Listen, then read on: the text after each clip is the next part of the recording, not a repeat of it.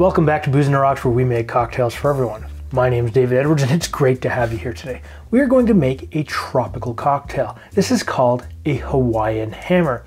It's going to have those sweet tropical notes and it's going to be able to kick you just hard enough to make you want to be sitting on that beach relaxing in the sun. That's how it's going to kick you. So let's give it a try.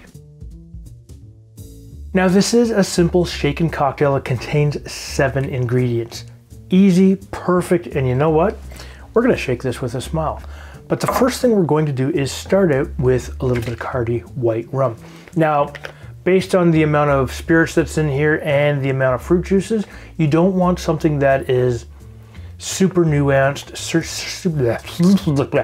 super aged, because you will lose some of those finer points that you might be looking for in something that's a bit more delicate. And what we're going to do is start with a ½ ounce or 15 milliliters. Next, we're going to give this a little bit of sweetness and a little bit of coconut flavor. And for this, we're going to use a little bit of Malibu coconut rum. Use whatever you want. This is only 21% alcohol. However, if you want something that's got a little bit more punch, that's awesome. Just make sure that you take into account the total ABV of everything involved, just so you don't make a drink that is so overly strong that it's not tasty to drink. And for this, we'll use again ½ ounce or 15 milliliters. Go. Now the next thing we're going to do is add a little bit of sweetness and a little bit of that banana flavor. And I'm gonna use some McGinnis Banana Liqueur here. Now this is a sweeter liqueur. It's 15% ABV, and we're going to use a full 1 ounce or 30 milliliters. The best thing about this stuff is it reminds me of banana popsicles from when I was a kid. So this is gonna be great. We get that coconut, we get that banana popsicle. But the other thing we're going to do now is use a little bit of Gosling 151. This is where we're gonna kick it up and make it the hammer, so to speak. And we're going to use a full 1 ounce or 30 milliliters. Since we've kicked it up a notch with the 151 here, what we are going to do now is soften it a little bit with our fruit juices. And we're going to start with a little bit of orange juice. Now this is a 100% orange juice. It is pulp free, it's no added extra sugar.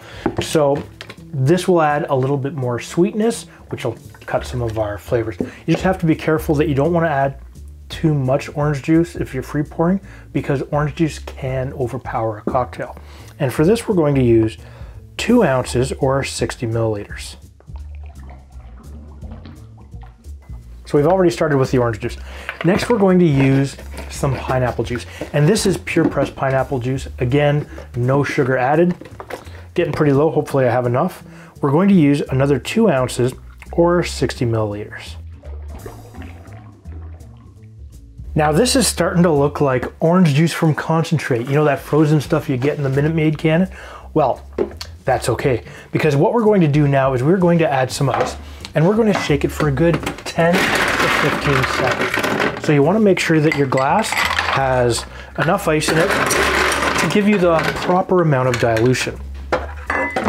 Slap your lid on like so.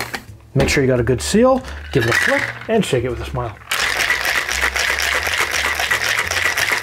Yeah, pop that off with the strength of 1,000 pineapple oranges or orange pineapples, totally up to you. And what we are going to do now is we're going to build this in 2 parts. And I'm doing this in a 12-ounce stemless wine glass. And our first step is to add a little bit of Grenadine to the bottom. And I'm using Rose's Grenadine here. And we're going to use a full ½ ounce or 15 milliliters. Gorgeous. And you know what? Now what we're going to do is add some fresh ice. And what you want to do is just fill the glass to the top, as much ice as you want, and that'll give you a whole bunch of hydration. And you know, I can't believe I just said hydration. Really, I can't. It'll allow you to keep your glass colder, longer, but I have a sneaky suspicion you're not going to want to, you know, this isn't going to hang around a lot. So what we're going to do now is I'm just going to strain this with my Hawthorne strainer. I'm not worried about ice chips, and we'll just pour it in slowly though, so we don't disturb too much of the grenadine layer like so.